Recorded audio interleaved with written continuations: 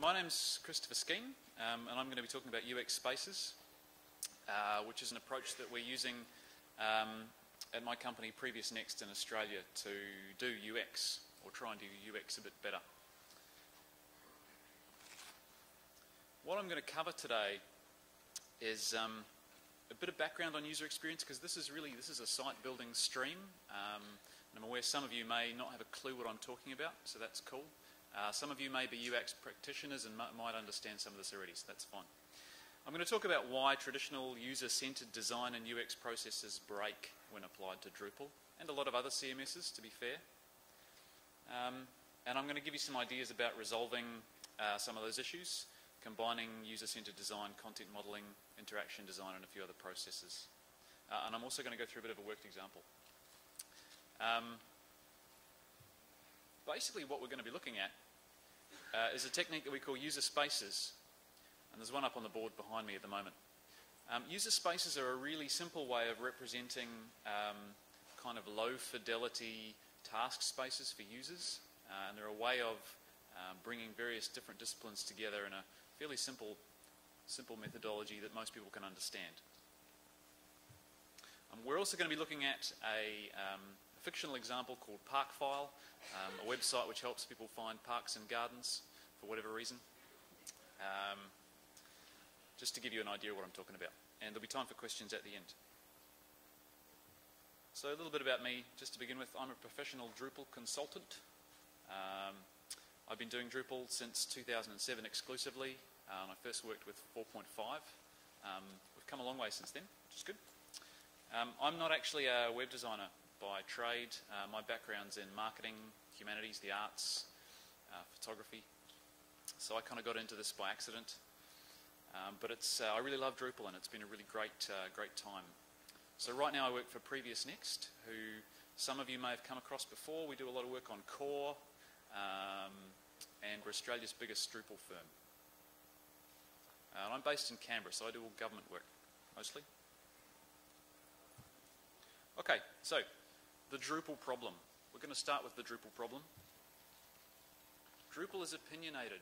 Drupal's going to make you do things you don't want to do. Drupal makes you build sites in certain ways. It makes some things easy, but it makes some things very hard.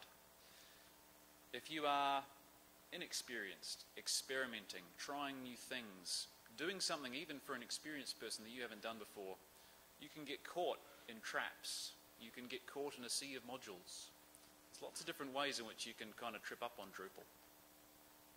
And Drupal is hard to design for a number of reasons. We'll go over this in more detail later. But fundamentally, Drupal's going to push you around. It's going to make you do things you don't want to do. But let's back out a bit. Let's talk about the bigger UX picture. Why are we here? What are we here to do? What is user experience? This is a bit of a tough one. User experience is kind of an umbrella term for a lot of different aspects of how we interact with a website. It's concerned with making the process of using a service engaging, relevant, and enjoyable, but it doesn't tell you really what it is. It encompasses information architecture. It includes usability. It includes interaction design, service design, a whole range of processes and methodologies. Sadly, that doesn't tell you how to do it. But basically, if you're engaged in any aspect of site planning or building in any way, you're part of the UX process. UX is not something that we shift off to a separate part of the team. Everybody has a role to play in UX. Often the UX ideology, which can be quite prevalent in some development environments, is placed at the centre of how the projects are delivered. So we might produce briefs that speak of user-centered design or agile development or other ways of creating really engaging digital experiences. But sometimes when our marketing people say this, we don't actually know what that means, and neither do they. They have to say it, right? So while we agree that it's important and it's a core part of our work, some of us don't really understand it. We don't actually understand what we're doing or why we're doing it. There are some people among us who get user experience. They've understood its methods, they've worked out how to do it, and a lot of them do really great work. They can, we're not saying that user experience is impossible. We're just saying it's a bit fuzzy. But people work in a lot of different ways, and they're not always compatible ways. Competing specializations can be really hard to reconcile sometimes. The designer can't talk to the developer. Neither of them can speak the same language as the client.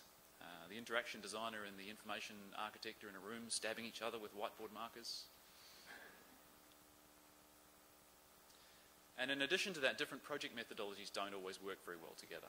So your agile development process doesn't work with your functional specifications, and your iterative design approaches are clouded by waterfall timelines. They don't always work together. So how do you find ways to actually make them work? My theory is that the reason that these things are hard is not because we don't have ways to do them, or we can't find ways to do them, but because nobody's actually really come up with a really good way of doing them yet. And I'm not going to claim that I've got that solution today, but this is the way we're trying to solve that problem, and you might find this useful in your work as well. Anyway, there's kind of three approaches to user experience. This is my experience of user experience. The first is business-centered. For better or for worse, business-centered user experience, which crops up a lot, focuses on the structure of the needs of the business, tends to be heavily driven by business requirements. These can come out of strategy, business strategy. High-level site architectures often map to business structures in this environment. User needs are often subservient to the business model, and it tends to produce pretty boring sites, but we've all seen them. There's lots of them out there. We might say that this is almost a user experience anti-pattern, if you like, but it is a way in which we work. The next one is actually what we call user-centered design. This focuses really heavily on the needs of users. It's driven by the requirements of users. Information and content structure tends to be quite subservient to how users want to do tasks, which can be a problem. Business structure tends to be irrelevant. That's fine. And this can produce really great outcomes, but it can be really hard to implement, and we'll talk a bit about that shortly. And the last one is content-centered. Drupal really excels at content-centered design. This is an approach where your structure, your interactions, they're all driven by the content. We sort of hope that content's driven by user requirements, but it's not always. Sometimes it comes out of business processes and things. Drupal's really good at this because it's got entities and views and lots of ways to take content and sort of repurpose it. But it doesn't necessarily mean that it's producing a good usable site. So, can we bring them together? We want a unified approach. How are we going to bring together disparate strands that might happen at different times and produce a good outcome? Does anybody know who that is? Anyone in the room a user experience expert who knows who that is? No? We got 2 hands. Brilliant. 3 hands. 4 hands. This is Jesse James Garrett. Jesse James Garrett wrote a book called The Elements of User Experience. He's kind of like the godfather of user experience, and he looks a bit like the godfather as well. Is he here? No, good. The Elements of User Experience, which is a really good book, by the way, it's basically a process for getting from a set of requirements to an implementable design. So starting at the top, we start with our user needs. We go from there to build a spec or requirements. Then we work on our interaction design, our information architecture. Then we look at interface and navigation. We do the information design, wireframes. Finally, we get to the surface or the visual design. That's fine. It's a perfectly good process. Has its limitations, but it's quite good. However, often we don't do it the way he said we should do it. We do it a different way. We swap processes around. We remove them. This can happen for a number of reasons. Sometimes it's just that your team doesn't work that way, or you've been given requirements from somewhere, or some other part of the project has come from a different part of the business. And there's a fundamental step at the end, which is actually quite hard, which is to build it in Drupal. And this is an added complication, which if it only comes at the end, is going to make your life really difficult, depending on the project. And that's how I've come to the pitfalls of user experience. And we're going to talk about how Drupal doesn't match these processes. So the first problem you're going to find is that Drupal's markup may not match the design. Drupal provides its own default markup for everything. So if you've got other markup or markup that needs to be sufficiently different, then you enter a process of customization which can in itself be problematic. Now, if you know what you're doing, you may be fine. You also may run into problems. Another issue is that Drupal's fairly structured, but sometimes designs are not. The designs may mix Drupal components liberally. They may combine entities and menus into a single visual element, which might be quite hard to build. The corollary of this is that the design can be inconsistent. The design can have changing menus and changing behaviours of objects, which can be difficult to set up with Drupal because Drupal tends to be quite consistent. If you want a menu, it tends to be the same everywhere.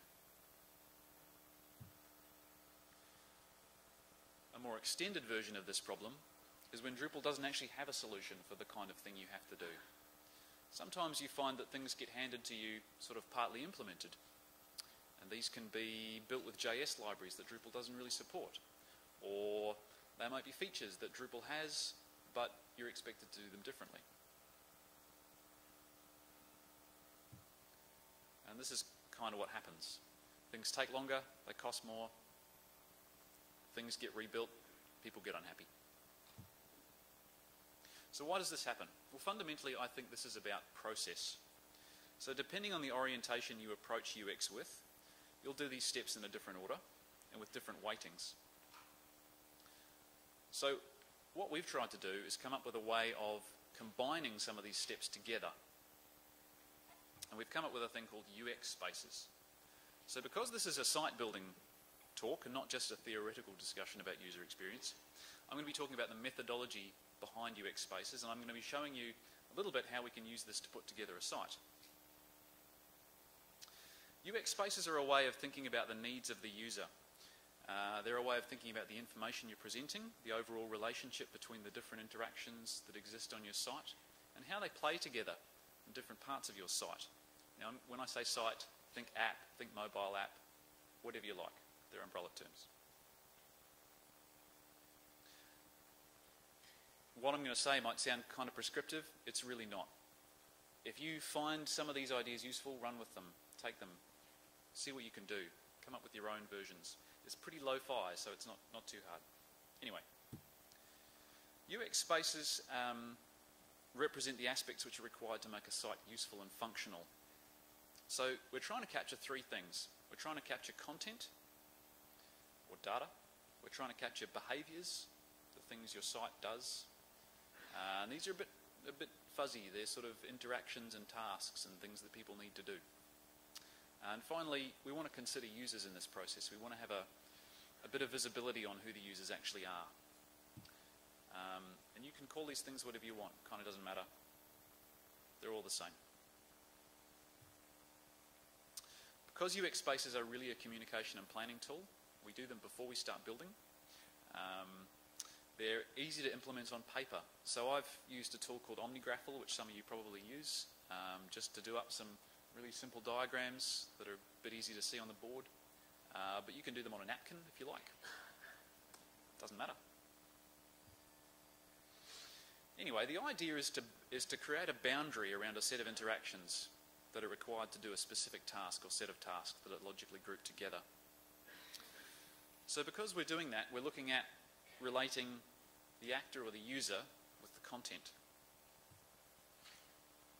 We can define a UX space by the intended audience, the type of content, the required interactions. These are all constraints which narrow down what each UX space is going to do.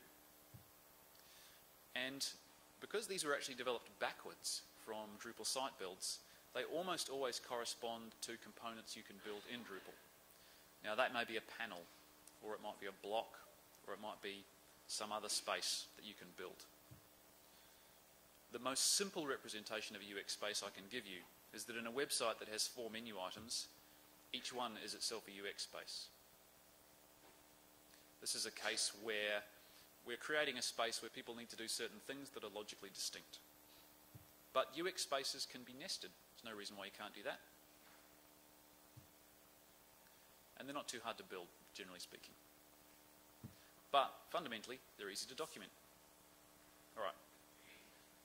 So here's an example of a UX space where a user can search for parks on our sample website Parkfile, which is a site which allows users to find parks and gardens for exercise or a picnic or a barbecue, if you're in Australia. Do you have barbecues in America? Yes, somebody's nodding. Good, cool. I think we decided the other day that that was called charbroiling. Is that right? Sound right?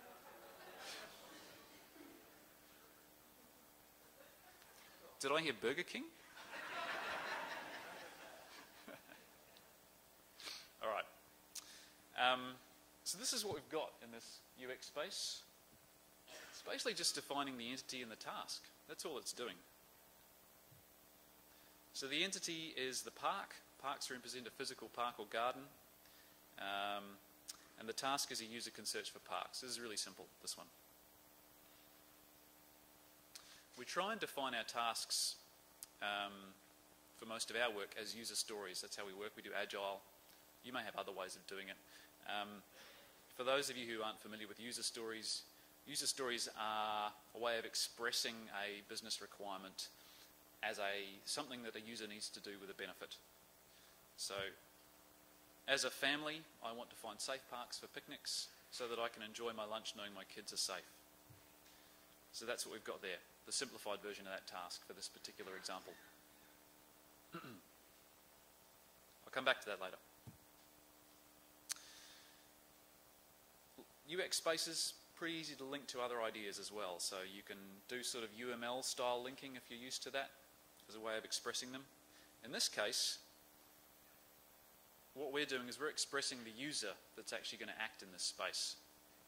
And that's important because what we want to do in these UX spaces is bring in the actual requirements of individual user groups, not just the concept of a user, even though that's what I've got there. So this example shows an app which allows users to keep track of their car and their service history. So we've got a user. A user's a registered user of the website. They've got many vehicles. In their garage UX space, they can list their vehicles and they can add and remove vehicles from the garage. It's pretty simple, this one. If you like, you can get fancy and start overlapping your user spaces. You can start to find relationships between them. These sorts of exercises can help you work out where you want to combine UX spaces to do different things or cross-link between them. Anyway, I'm going to give you a quick test. Have a quick read of that. See if you can tell me what website it is. Shout it out. Very good. Here's another one. The next one's really easy. I kind of gave it away with them. Yeah. All right. So this process was developed for Drupal. I reckon you could use it anywhere, but it's developed for Drupal. So let's apply it to Drupal and have a look. Just to recap, we're looking at content, behaviours, and users. So what are they in Drupal? Most of you should know this, but we'll go over it anyway. Content in Drupal is really simple, but content for UX spaces sort of covers a few more things. Content types, taxonomy, commerce entities potentially, flags, anything that's an entity, and sometimes things which are not entities can be content in UX spaces. Most of the time you can work that out, it's not too hard. I often try and tie this with some kind of documented content model. If I just hand out a content model like this to designers and developers, they look at me like I've got rocks in my head. But if I give them a UX space and then say, when you're ready to build that, here's the list of fields, it's usually much easier.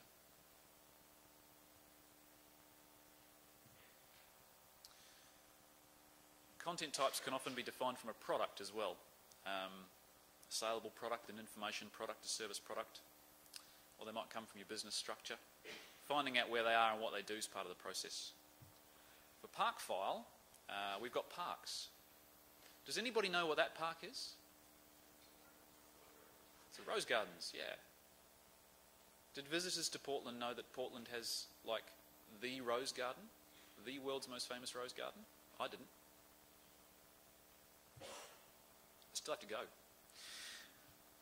Users. Now, we know what users are in Drupal, but in this case, we actually kind of want to know about specific kinds of users, what they're going to do. Segmentation, personas, information that tells us actually what our users want, why they're here. There's a lot of ways you can do this. You can break up users by their behaviour, by their demographics, their information needs, their service locations. It doesn't matter. The key, however, for user spaces is that you're trying to define groups that are mutually distinct. So in terms of segmenting your audience, you want to follow the marketing rule of thumb, which is the audience is the smallest group of people who can be communicated with using the same message and channel.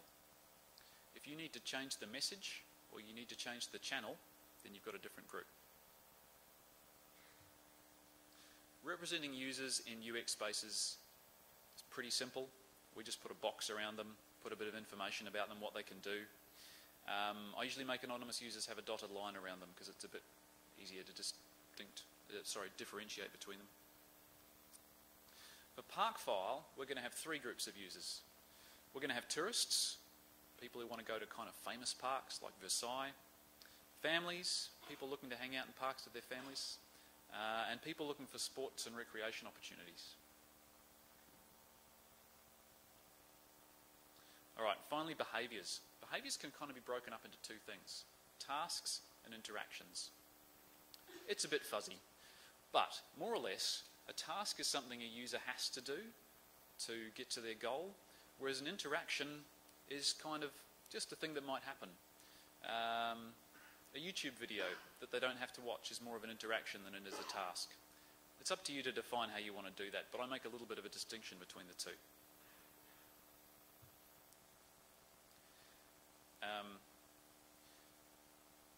Sorry, all the fonts are wrong in my notes. It's making it really hard to see. In Drupal, these can be things like flagging content for bookmarking. They can be exposed searches in views. Often when we build a view, we just kind of drop it in and we add a filter and we do this and we do that and we think, okay, that looks great. UX Spaces actually gives you an opportunity to talk about what the user actually needs to do for a given view, before they get to that point. Could include social sharing links, could include commenting. Finally, when you've got your spaces, these translate into Drupal things as well. Panels, mini panels, views, blocks, content panes. Often you can see what they're going to be once you've got them documented, even if it's not clear how they might fit together to begin with. Alright, so let's talk a bit more about Park File. Park File is a guide to parks and sporting grounds. Users can find parks which match their needs. They can rate parks and gardens. Who's our audience? First of all, we've got the sports and fitness group. The key details here are that they're looking for places where they can go running, where there's exercise equipment, where they can play what we call soccer. What do you call it? Good.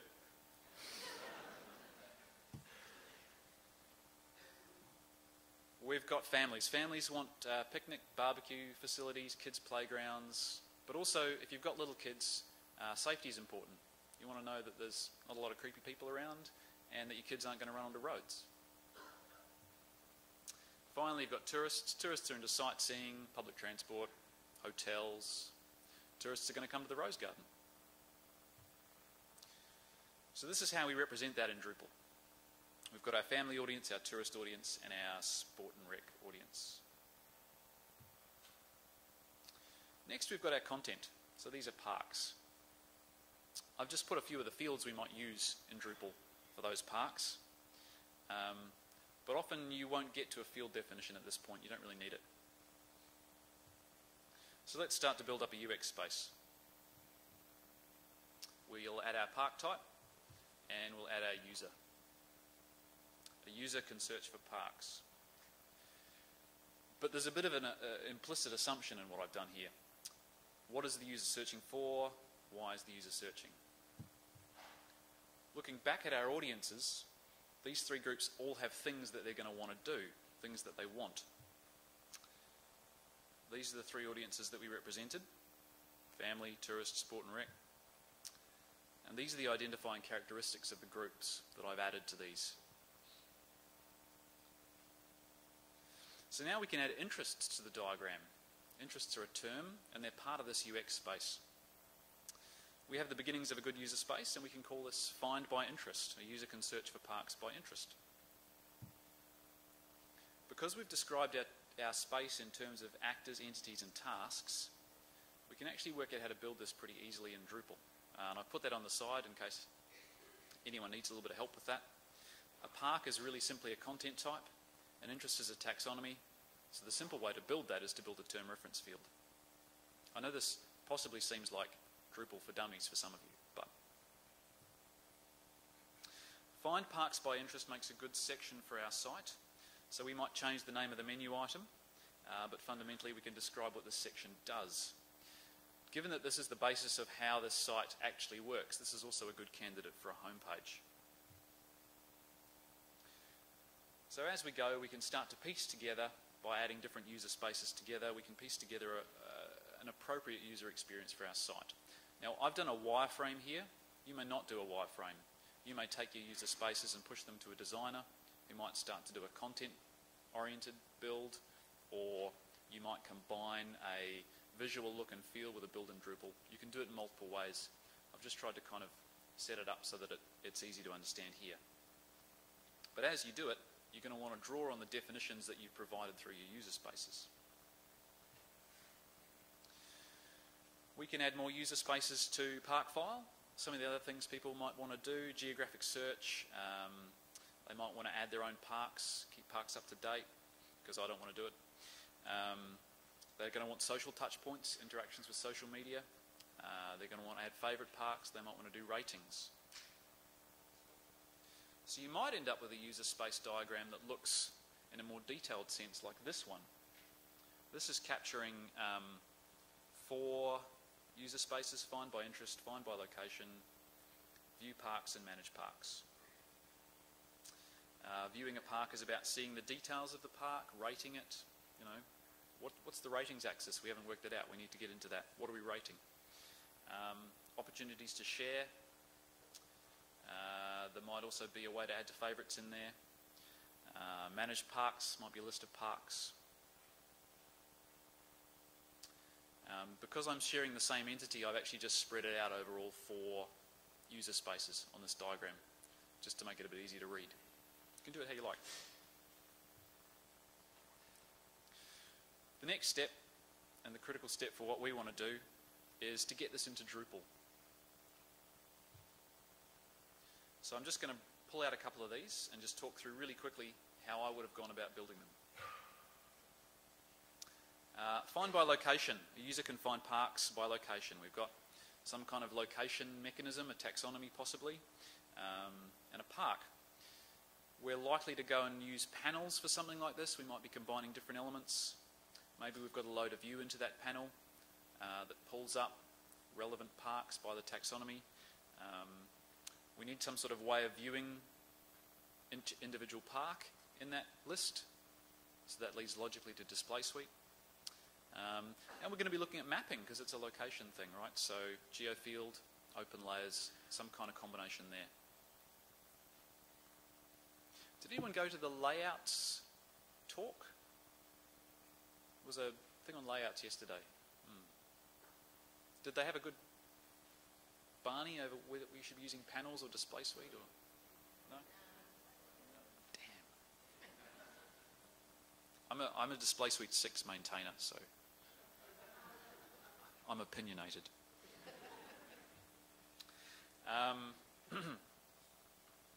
This is the user space for viewing a park. This is what we know of as node view, basically, just documented a bit differently. Display suite with a full view mode. We're probably looking at image styles, because they're parks, right? People want to look at them, so they're going to want to see photos.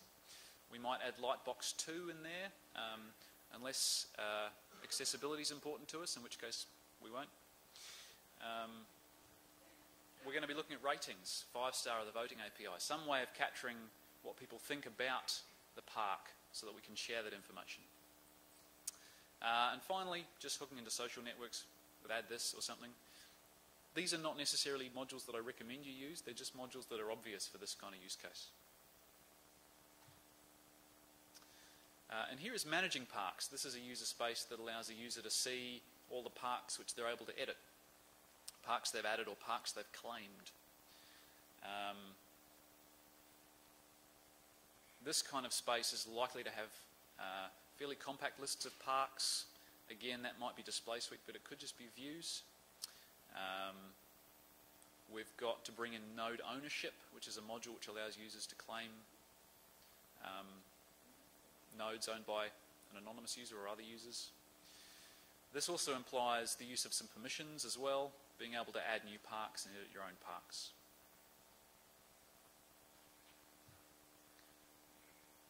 So that's it. That's user spaces for Drupal. We're basically trying to solve some common UX tasks through a really simple approach. I hope that I've explained that to you in a succinct enough fashion today. I was aiming for 30 minutes. Basically, start with your UCD activities, your IA research, do all the information gathering you need to get yourself to the point where you can start documenting your user spaces. Work through them till you feel like you've got enough to build a site, then start moving. There's a lot of different ways you can extend UX spaces as well. These are just some of the ways that I know people have got into them. One of them is constraints. Some people find it quite useful to say what a UX space doesn't do as well as what it does do. UX spaces, because of the way they work, the way they look, combine really nicely with mood boards or other sorts of design activities. You could use a single sheet of paper for each UX space, for example. Stick all your mood board stuff on there. UX spaces also morph kind of nicely into wireframes up to a point. I think the Google example was probably a good one. Doesn't always work. The other thing about UX spaces is that they originally came out of a pseudo-UML approach that we used to use for defining Drupal sites. One of the issues with some of these more rigid structures for defining Drupal sites is that they tend to focus only on, say, the content structure or some other aspect. They can be combined really easily with these approaches, which is nice.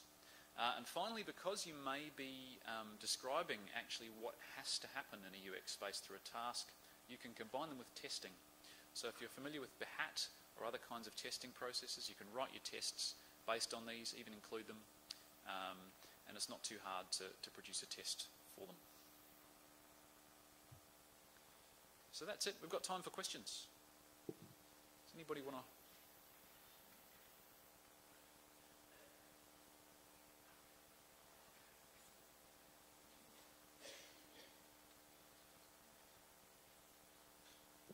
Hey, good speech. Thank you. Thank you. I think this could just be a matter of, you're so good you make it look easy, but,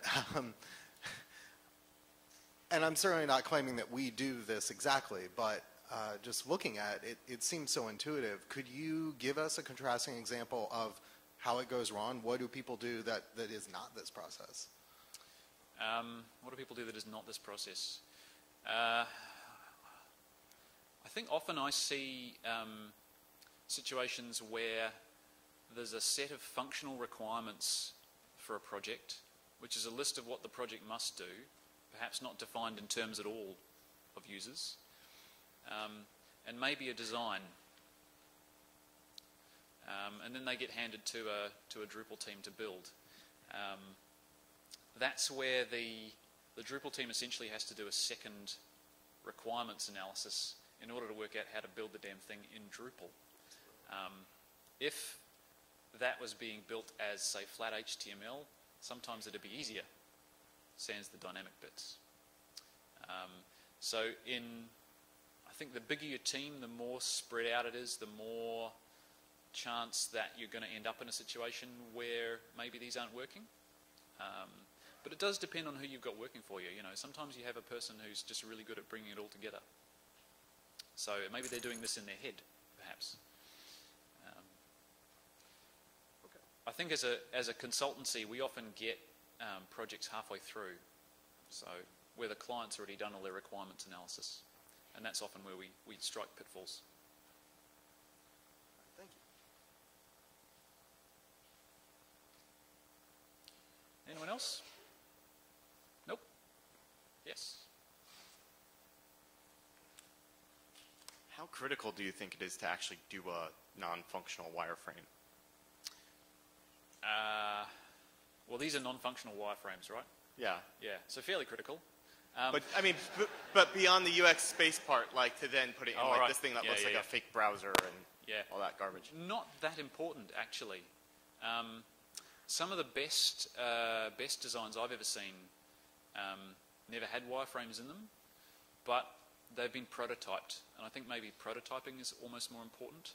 Okay. But it depends on how tight your actual final implementation needs to match some kind of concept of what needs to be done. So in a lot of cases we can spin up a Drupal site, turn on a view, and that's actually all that's required. You know, it doesn't need to look like what some designer thinks it looks like. Just because functionally that's okay, that does the job. But in other cases, we're looking at very tight metrics around what each part needs to do, and maybe doing some sort of prototyping first helps. But you can also do prototyping in Drupal, right? So, yeah, depends on the project. And then a second question, I guess, this makes a lot of assumptions that you actually know your users. Yeah. So, you know, are you going out and actually reaching out to the users to get that information, or are you relying on the spec from your client? It's difficult. Yeah. Yeah. I do a lot of government work, and my experience in government has been that it's almost impossible to get information about users. Very, very difficult sometimes to get anywhere near it. So often what you have to do is get around the subject matter experts for the area you're building and ask them. That's sometimes the best you can do. However, even sort of on the occasion I've had to verify what they think, that's often wrong as well. So, but I think it's good to have some idea, to break it up some way, even if you break it up based on some sort of behavioural segmentation. So you look at you break up the expected tasks rather than, say, things you can't really guess at, like demographics or other methods. Okay, Yeah. thank you. Or you could just do a lot of A/B testing. All right, thank you very much, everyone. My details are on the board. Feel free to contact me.